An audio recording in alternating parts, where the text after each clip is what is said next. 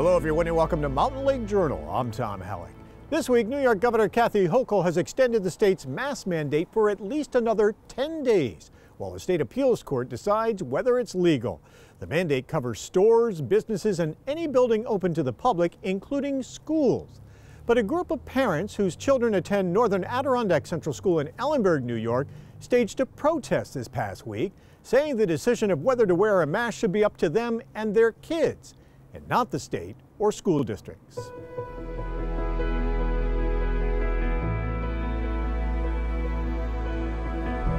We're not going to be disruptive. We don't want to cause issues for anyone.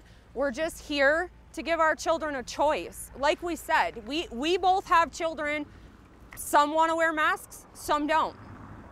Just like adults, some want to wear them, some don't. It should be a choice. As buses dropped off students at Northern Adirondack Central School this past Friday, a small group of parents and their children gathered and walked together to the main entrance of the school, where they were met by the school's principal. Hey, if your kids are here for school, you know they have to wear a mask if they want to come in the building. We will not mask our children. Okay. Our kids aren't getting masks, they choose not to wear them. Okay. Those are the rules on campus, and I have to start my school day, so we're done. If you choose to deny them, we won't be waiting. Yeah, I don't have anything in writing. Mr. Knight is a chief information officer, and you can get that from him. Okay. Thank you. Have a good day. Mr. Knight is James Knight, the school's superintendent, who sent out a statement later saying the district will continue to follow the state education and health department's requirement of mask wearing in schools. I just find it outrageous how we still have to do it. Some students, like Leah Manor, say they are happy to see their parents taking a stand because they say being forced to wear a mask is more than just a nuisance. I have gotten asthma and lung problems. I never had asthma and lung problems before all of this, and now I have to use an inhaler. I had and still have asthma and lung problems, and it makes it 10 times worse to where I have to sit in the bathroom for 3 to 5 minutes in order to breathe, or I feel like I'm going to pass out. It's uncomfortable. Hard to breathe in most of the time. However, other students say they plan to continue to wear their mask even if the mandate goes away.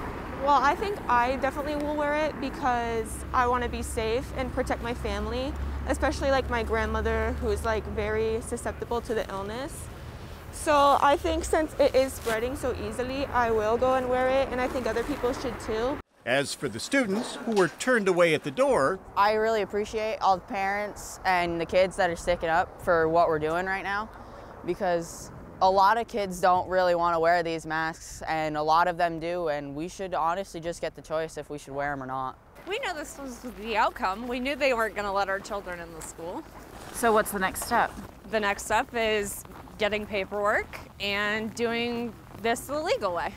and the parents say they may challenge the mask mandate in court.